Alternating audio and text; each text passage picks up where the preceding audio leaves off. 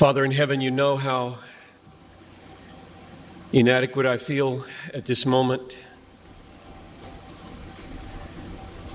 And so I ask for a very special anointing and help from you in the name of Jesus, because of the cross where he died for me.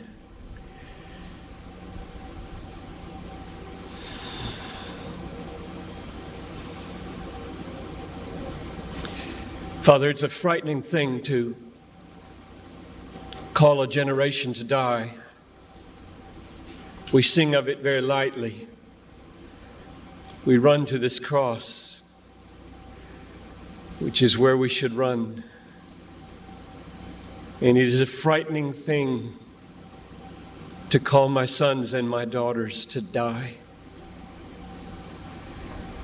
And so I pray that you would give me the grace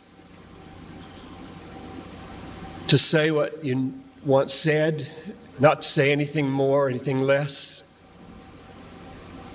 I pray that you'd fill me now with your Holy Spirit. I pray that you'd come upon this assembly with a sense of resolve to walk with Christ to the peoples and to the campuses with the cross and on the cross.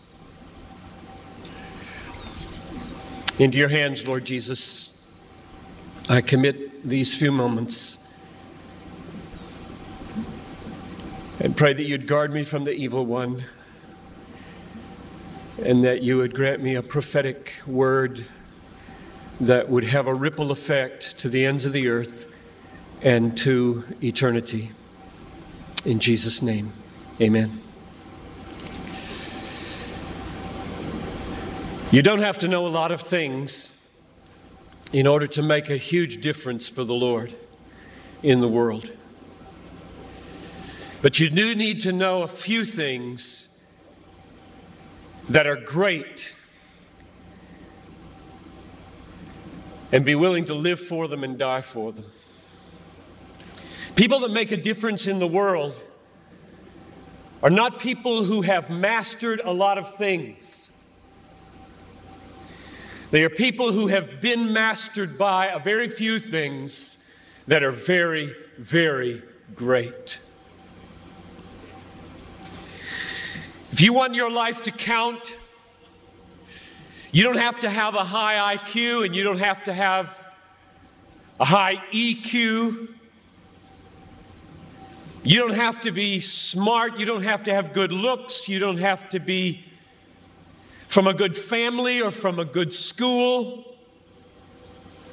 You just have to know a few basic, simple, glorious, majestic, obvious, unchanging, eternal things and be gripped by them and be willing to lay down your life for them, which is why anybody in this crowd can make a worldwide difference, because it isn't you.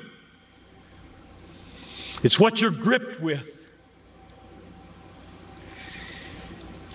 But one of the really sad things about this moment right now is that there are hundreds of you in this crowd who do not want your life to make a difference. All you want is to be liked. Maybe finish school, get a good job,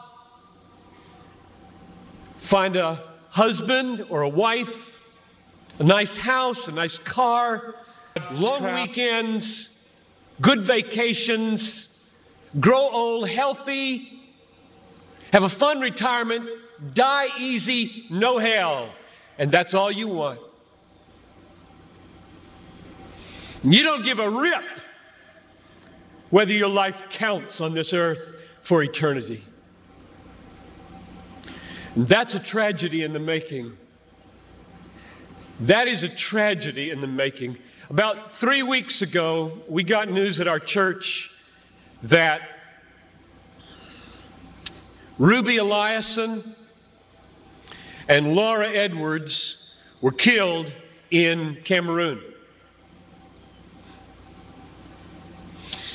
Ruby Eliason, over 80, single all her life, a nurse, poured her life out for one thing: to make Jesus Christ known among the sick and the poor in the hardest and most unreached places. Laura Edwards, a medical doctor in the Twin Cities, and then in retirement, partnering up with Ruby, also pushing 80, and going from village to village in Cameroon. And the brakes give way. Over a cliff they go, and they're dead instantly. And I asked my people, is this a tragedy?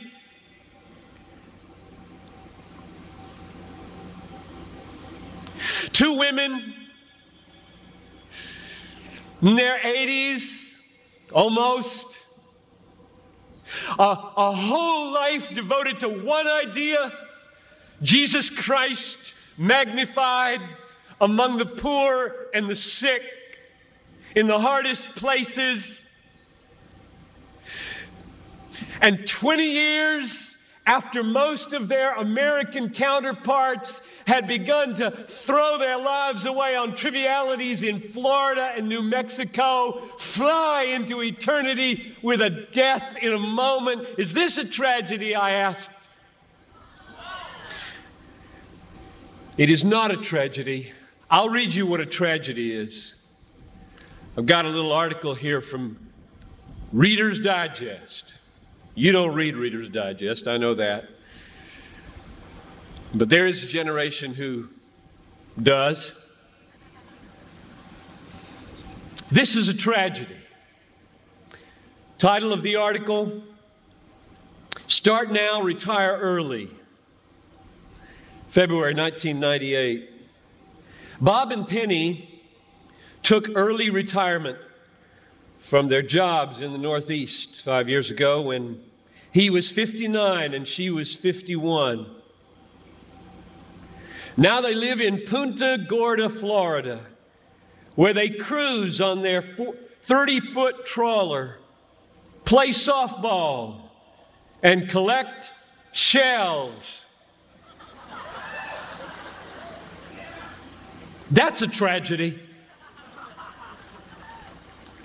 That's a tragedy, and there are people in this country that are spending billions of dollars to get you to buy it.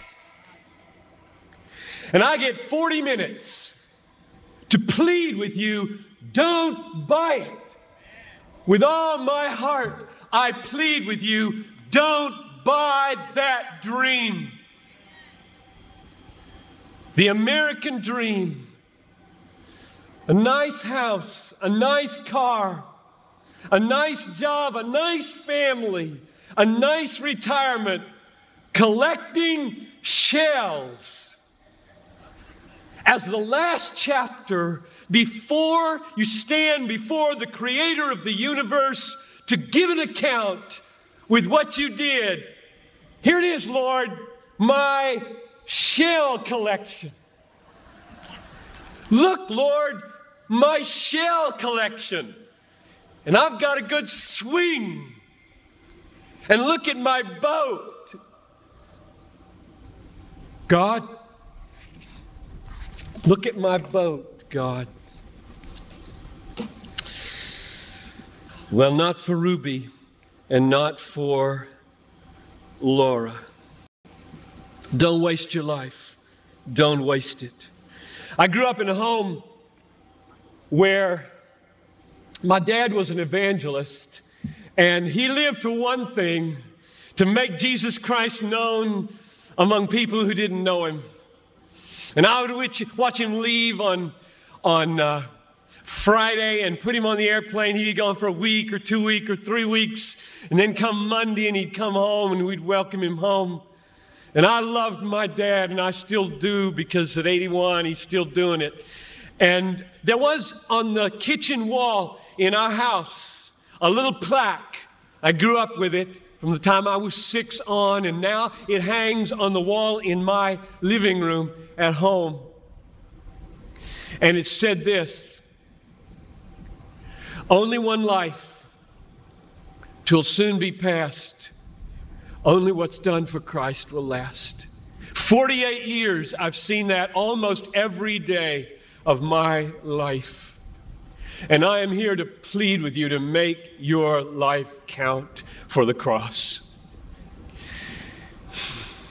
I'm 54 years old, and most of you are 17 to 23 or so, and some exceptions around. I have 4 kids your age. Carson's 27, Ben is 24, Abraham is 20, and Barnabas is 17, and then there's Talitha, she's 4. So I have 4 sons who could be sitting out there, and nothing moves me today to long and yearn and ache and desire more than the desire that these boys not throw away their lives on fatal success. And therefore I come to you, this just came over me like a wave yesterday. I come to you as a father. I'm old enough to be the father of almost everybody on the grass. And I speak to you as the father perhaps that you never had. And I speak to you perhaps as the father that you did have, who never had a vision for you. Or maybe the father that you had who has a vision for you, and it's all about money and it's all about status. Or maybe, and this would be the best of all, I speak as a father exactly what your father has always wanted you to hear, and you never would listen. To lay down your life for Jesus and to go to the hard place and do the hard thing for the glory of the cross. So hear me as a father speaking to my sons and my daughters this afternoon. I love Passion. Passion 97, 98, 99, one day. One of the reasons I love Passion is because the 268 declaration, based on Isaiah 26:8, goes so close to the center of what I feel like I'm about. You know what it says, especially that last phrase: your name and your renown are the desire of our souls. So here's not just a body, but a soul. And here's not just a soul, but a soul with a desire. And here's not just a soul with a desire, but a desire for something infinitely great and infinitely glorious and infinitely valuable, namely the name and the renown of Jesus Christ. And the reason I love Passion so much is because my own life mission and the life mission of my church is almost identical with that vision. And it goes like this: we exist, I exist, to spread a passion for the supremacy of God, the supremacy of Christ, the supremacy of the cross in all things for the joy of all peoples. That's my passion. And I pray that I could deliver it to you, that I could call forth a generation to take this passion to the hard places and lay down your lives for it. You don't have to say it like I say it. You don't have to say it like Louis Giglio says it. You don't have to say it like Beth says it. You don't have to say it like anybody else on this platform says it. But you got to find your way to say it.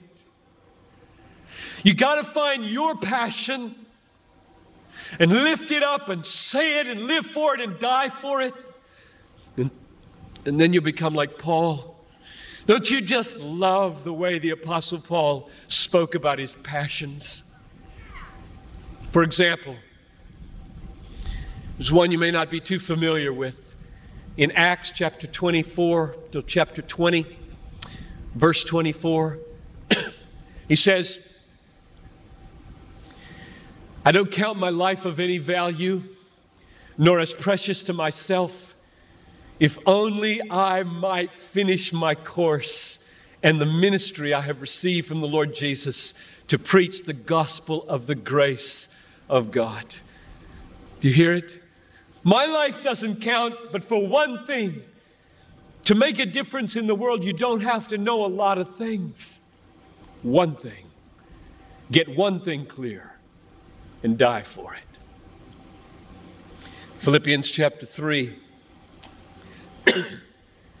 Whatever gain I had, I counted as loss for the sake of Christ. Indeed, I count everything as loss for the surpassing value of knowing Christ Jesus my Lord. For his sake I have suffered the loss of all things and count them as refuse, that I might gain Christ. I love the way Paul spoke these words of consecration. One thing. And so I asked myself this week and weeks gone by, what's the one thing I could say that perhaps would rivet your hearts on your passion to go to the hard places and do the hard thing, among the hard campuses, among the unreached peoples? And this verse came to my mind, and I emailed it to Louis a few days ago, and he said, that's it. That's where we're going. It's Galatians chapter 6, verse 14. It's so short, you don't need to look it up. You can just read it. Galatians 6:14. May I never boast except in the cross of our Lord Jesus Christ, by which the world was crucified to me, and I was crucified to the world. May I never boast save in the cross of our Lord Jesus Christ, by which the world was crucified to me. Let's say it positively. Boast only in the cross. There's one idea. You don't have to know a lot of things. You don't have to have a great, long education. But you need to know this thing and live for it and die for it. Boast only in the cross.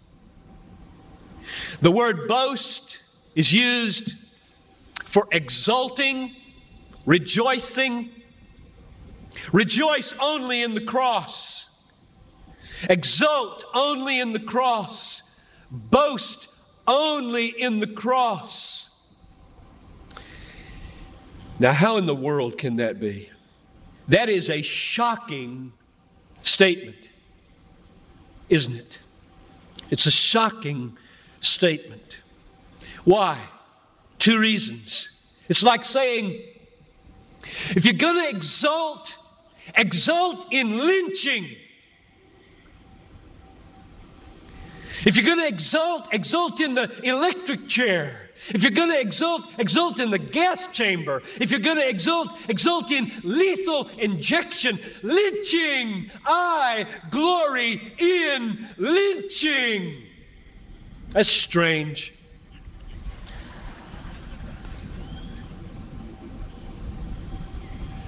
That's one reason why it's strange to say, if you're going to boast in life, boast in one thing: the execution of the Son of God under the device more horrible than has ever been devised by a human being, to die. If you had been there, you would have thrown up.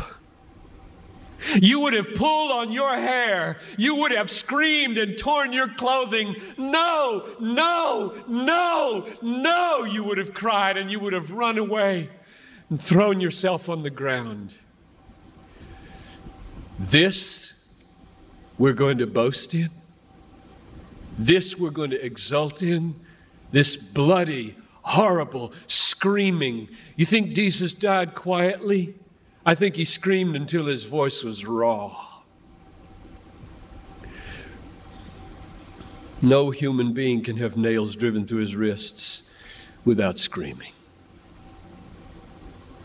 That's one reason why it's shocking to say, only boast, only exult, only rejoice in the lynching of the Son of God. But there's a second reason why it's so shocking. The word only. May I never boast except, that's the negative way of saying, may I boast only. But really, isn't that just double talk for me to say that to you? Exult only in the cross. What? Don't exult in the glory of God. Don't exult in sufferings. Romans 5:3. I exult, same word in Greek. Exult, I boast, I rejoice in my sufferings because they work patience, and patience works approvedness, and approvedness works hope. Or 2 Corinthians 12, I boast, I exult, I glory in my weaknesses. Or 1 Thessalonians 3, you are my boast, he says to the church. So what in the world does he mean when he says, boast only in the cross? He's boasting in other things. He's exulting in other things, the glory of God, his own sufferings, his own weaknesses, his own converts. What does it mean, boast only in the cross? Here's what I think it means. For the Christian, all other boasting should be a boasting in the cross. If you boast in the hope of glory, Romans 5:2, let the boasting in the hope of glory be a boasting in the cross. If you boast in your tribulations, let your boasting in your tribulations be a boasting in the cross. If you boast in your weaknesses, let your boasting in your weaknesses be a boasting in the cross. If you boast in your converts, your friends, your family, your health, let it be a boasting in the cross. In other words, boast only in the cross means bring all other boasting under that boasting and make that boasting expressed through this boasting. Now, what in the world is that? What does that mean? What am I saying? Here's what I'm saying, and this is the most important thing I think I will say today. When Christ died, he purchased for sinners everything they enjoy that is not part of their condemnation. Say it another way. We are sinners all. The only thing everybody in Shelby Farms deserves is damnation. That's all we deserve. Therefore, every beat of your heart on this lawn, every sight with a wholesome eye, every word sung to the Lord, every movement of a strong arm, every step taken with healthy legs, every word heard with a healthy eardrum, every friend at your side, every word that you can read, every joy that springs in your heart is a blood-bought gift which you would not have had he not died. Therefore, if you boast in one of these things, If you glory that you have eyes, glory that you have ears, glory that you have hands, glory that you can sing, glory that you have friends, glory that there's an assembly like this, it is, if you're thinking rightly, a glorying in and a boasting in the cross, because He bought them for you on the cross. That's the meaning of boast only in the cross. Let every legitimate pleasure and every pain that God turns for your good become an occasion for glorying in the cross by which they were purchased for you. My heart's desire is that all of you would see why we should be a cross-saturated people. I fear that we have a theology of the cross that says it has to do perhaps with the Bible study or with the evangelistic effort or with missions or with something, when in fact the cross is everything. You would not have anything but judgment if it weren't for the cross. We are sinners all. You are and I am doubly undeserving. How so? Here's what I mean. First of all, you are creatures, not creators. God made you. He is not beholden to you. You have absolutely no rights over against the living God. He has all rights over against you. You have no claims on God. He may do with you as He please. The Lord gives, the Lord takes away. Job says, "Blessed be the name of the Lord." Therefore, you're not deserving of anything good from God. You have done nothing to enrich Him. Who has given a gift to God that He should be repaid? Who has been His counselor that He should counsel back? For from Him and through Him and to Him are all things. To Him be glory forever and ever. You are creatures and deserve nothing from your Creator. So that's the first sense in which you are not deserving. Which means if you get anything from Him, good, which you all do every day, it was bought by Jesus. Because you are, secondly, sinners, as I am. Please now don't water this down. We've talked about sin this morning, but let me say one more thing that needs underlining. Sin has to do with God, not people. The world thinks of sin as killing somebody or stealing from somebody or lying to somebody. And the Bible thinks you've offended God. You've dishonored God. You've not trusted God. You've belittled God. And therefore, if you get anything good from a holy God, it's because God Himself interposed with His blood, His Son, and bought for you everything you have. My son, my 17-year-old son, totaled our car about 2 months ago. We had a 91 Dodge Spirit. He just got his license about a month before. This has happened with every one of my sons. They get a license, they wreck the car. He's coming home on a snowy night, and I tried to teach him, when it's snowing, you don't have to go the speed limit. You know, most young people think it's a speed minimum, not speed limit, and so they always push it up to the limit. And he lost control, skidded, hit the guardrail in the back, then the front, spun around on the freeway off to the right side, and God spared him. Didn't have a scratch on him. The car was totaled as the cars whizzed by. Now, I'm a sinner and Barnabas is a sinner. Where did that come from, that mercy?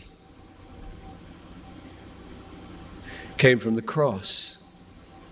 So should I exult in the safety of my son? Yes.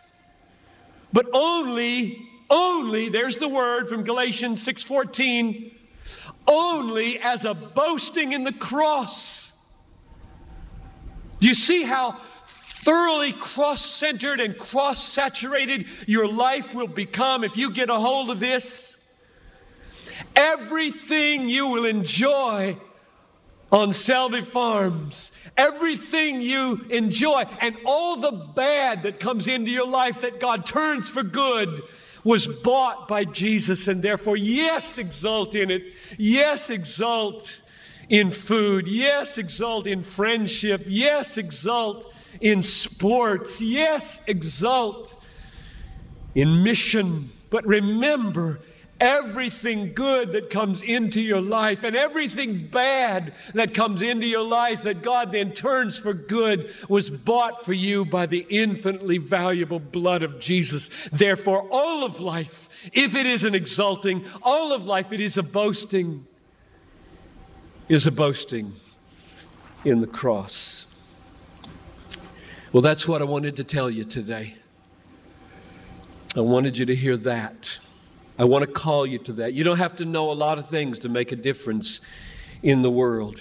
But you do need to know that on the cross, Christ became your righteousness. On the cross, Christ took away your sins. On the cross, Christ bore your guilt and your condemnation. You need to know that and then be gripped by it and then let your life be saturated by it. You need to know that everything you experience, everything that's good, everything that's bad, that's turned for good, was bought by the cross so that you become only a cross boaster. I said I was 54 years old. When I get home after a leave that I'm on in June, they're going to have a 20-year celebration because I'm just finishing 20 years of ministry at my church, and it has caused me to think a lot about the next chapter. And then I thought about your chapter, which is the first ministry chapter, perhaps. And I just want to say publicly that my coming here has been an occasion, both in the preparation and the presence, of rededication and reconsecration of my last chapter from 54 to whatever God gives me, of life devoted to the supremacy of God in the cross. And I'm just inviting you to let that be what you dedicate yourself to in the first chapter and all the chapters that God gives you of your life. May it never be that we should boast in the cross of our Lord Jesus Christ. One last thought. Isn't it remarkable? Isn't it amazing, according to Galatians 6:14, that Christ died for his own glorification? May it never be that I should glory or boast or exult except in the cross by which the world was crucified to me and I to the world. Christ died on the cross so that my exaltation would be in his cross. That is, so that his cross would be glorified. So put it another way, Christ died in order that his cross might be glorified in my exulting in it. And do you hear what the implications of that are? Christ died so that his cross would experience a glorification in my exaltation in the cross. To me, this is the best of all possible theologies. The best of all possible worlds is that Jesus Christ would come into the world in order to magnify His cross through my exulting in His cross, so that He gets the glorification and I get the exaltation. But that's not quite where I want to end. One more step. It's not simply you and me in our little wonderful, glorying, exulting, happy exultation in the cross, because our sins are forgiven and we're heading for glory when we go over a cliff. Rather, this is the way to say it biblically.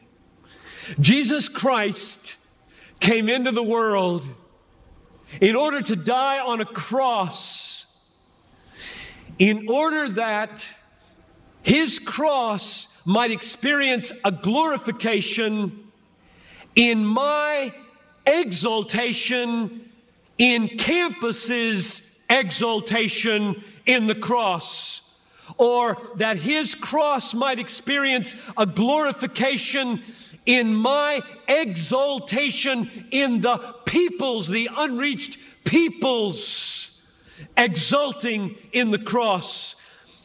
I hope that you will take this booklet, which I think you got at your registration, and sometime before you leave, turn to page 14, where it talks about missions and about the statistics of how many peoples are out there unreached, and realize what Galatians 6:14 and boasting in the cross ultimately means about your joy and your glorification in the cross.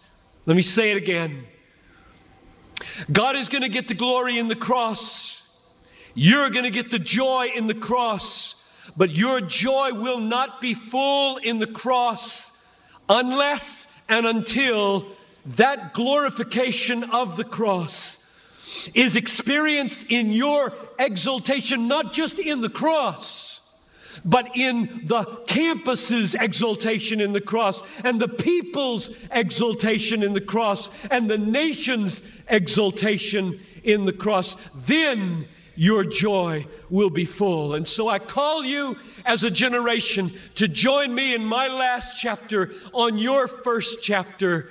May it never be that we would boast or glory or exult in anything except the cross of our Lord Jesus Christ, by which the world was crucified to me and I to the world. Lord, take it, please. Take this call to die, because there is no place where you get more glory than when we are on the cross with you. Take this plea to die and seal it so that there are martyrs here, and there are thousands who take up the challenge to go to the nations and to go to the campuses, the hard ones, at the hard time, in the hard places, for the glory of the cross. Through Christ I pray. Amen.